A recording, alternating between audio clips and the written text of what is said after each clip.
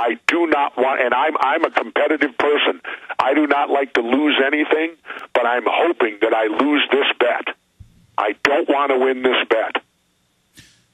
Well, I hope that you do lose the bet as well, because I've been involved in a few TV productions. One of them. Put it this way, Alex, if it doesn't see the light of day, this show that we've completed, then I need to come back on your show, and we need to ask why.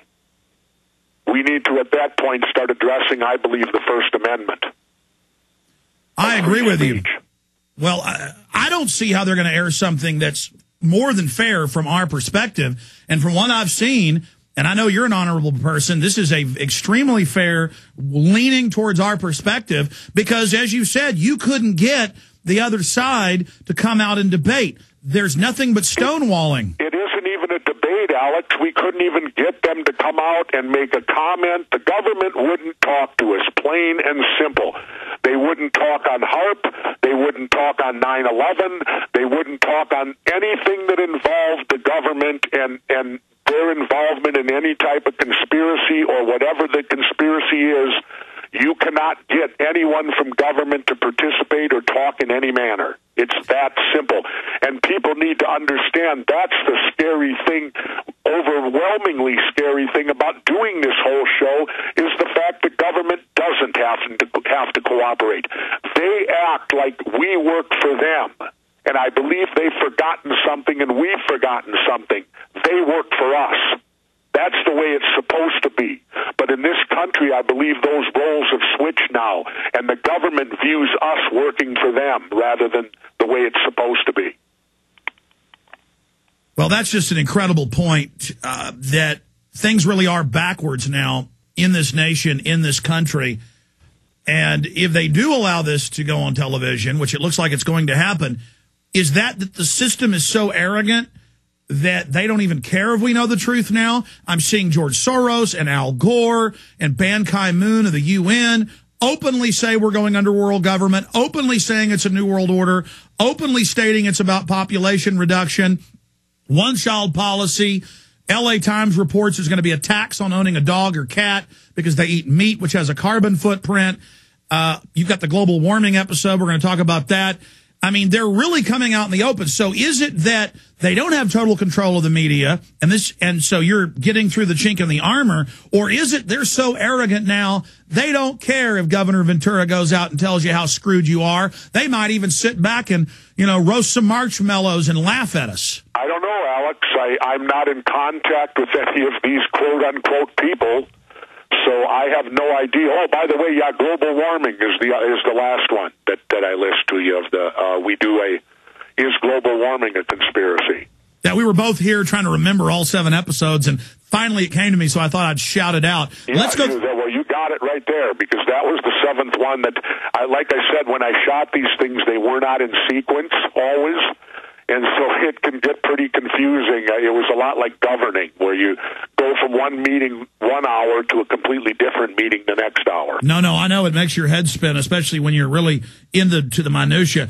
Let's get into 2012, then we'll get into secret societies, Manchurian Candidate, Big Brother, and global warming. 2012, obviously 3 days from now, on Friday, the huge movie is coming out where Woody Harrelson kind of plays the conspiracy theory type. I know Harrelson, so we're trying to get him on the show. In fact, that may happen. But what's your whole take on the real 2012 and the serious, in-depth research you did? And then separately in the show, I know you get into, without saying too much, whether it's real or not, the elite think it's real, and they are getting ready. I mean, to me, I think, in fact, I wish I was in that episode. I've been told I'm not. To me, that's going to be one of the hottest episodes. Well, it is, and let me just put it this way, and again, I'm not going to go in and make it so people won't watch by telling everything that happens, but it goes far beyond, let me say this, the Mayan calendar.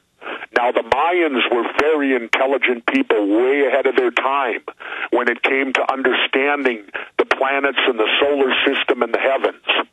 They truly were, because I've learned this. Even with all of our modern technology today, the Mayans are right on. Our technology, for the most part, cannot prove them wrong. under most things. So here you had a culture that took place many, many, many years ago that was very, very bright when it came to space. And this 2012 show goes beyond the Mayan calendar. It goes to some things that we know are actually real and completely backed up by NASA.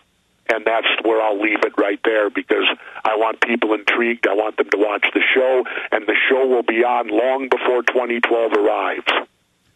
Are you, knowing what you now know, doing the deep research, are you concerned about 2012? I'm concerned, yeah. I'm concerned over things that I have learned. Yes, I'm very concerned over them. And when later on, when the shows all air, Alex, and I don't have to try to intrigue a listening audience anymore, I'll be glad to come back on the show and openly talk about what concerns me after it airs. Absolutely. That'd be a great radio interview. And also talk about how much hit the cutting room floor.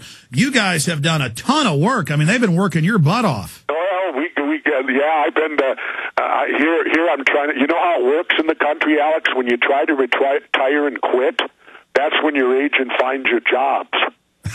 But when you're looking for the jobs for 20 years, they can't find you anything. No, I've been to L.A. so many times I can't remember since summer. I've been to Anchorage, Alaska. I've been to San Francisco. I've been to Oklahoma City, Kansas City, New York multiple times, and I've lost track of few of the other places that I've been to. But the most unique was the thing going up to Anchorage to learn about HAARP.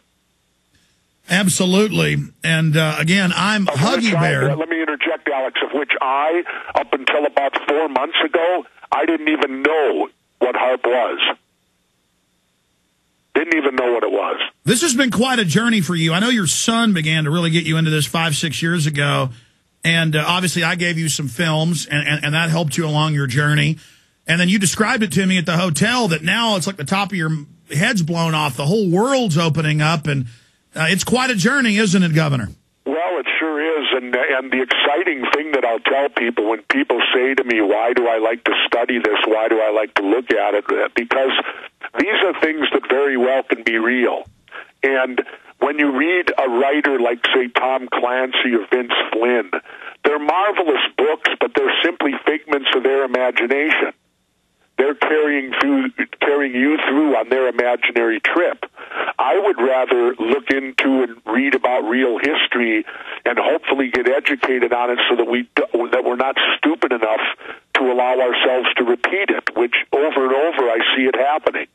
Our stupidity is just unbelievable how we can be duped over and over again. Absolutely. I mean, really, a conspiracy theorist is someone with an alternative history view. We'll be right back. Much so. This is Alex Jones.